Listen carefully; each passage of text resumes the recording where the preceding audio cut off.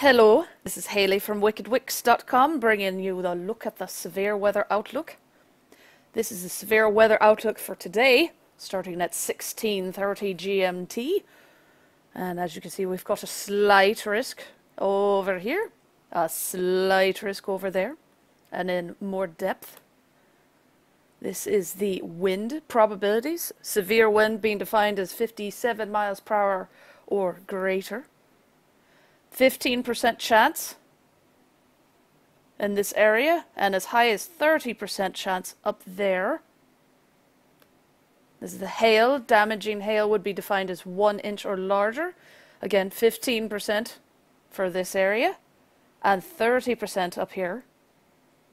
Tornado, as high as 5%, 5% this little area right there, and 5% all the way up there. And for, let's see, tomorrow. Now, if you were following along yesterday, I believe this has actually moved to the east. I believe Montana was much greater covered yesterday. So North Dakota being the primary focus of the slight risk tomorrow. And right now we actually have a severe thunderstorm watch. Looks like for Connecticut, Massachusetts, New Hampshire, New York, Pennsylvania, and Vermont. And so this is a watch box. As you see, it's covering a quite large area. Watches are for when there's severe weather expected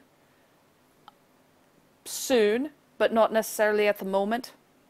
And then this is what warnings look like. Warnings are much more compact, and they're following actual threats and storms. And if you see the arrows, these are the arrows, that's the predicted storm path. And it's supposed to be a guide. It's not necessarily, storms, they're unpredictable. You don't know if it's going to actually end up there. So we've got severe thunderstorm warnings for New York and Pennsylvania right now. And severe thunderstorm warning is if there's hail of 1 inch or larger detected, or if there's winds of greater than 57 miles per hour. If there's a tornado, they call it tornado warning. Or if there's the potential on Doppler radar of a tornado, they call it a tornado warning. So that's a look at what's happening right now. For more information, go to wickedwicks.com. Wix is WX, or Google Storm Prediction Center.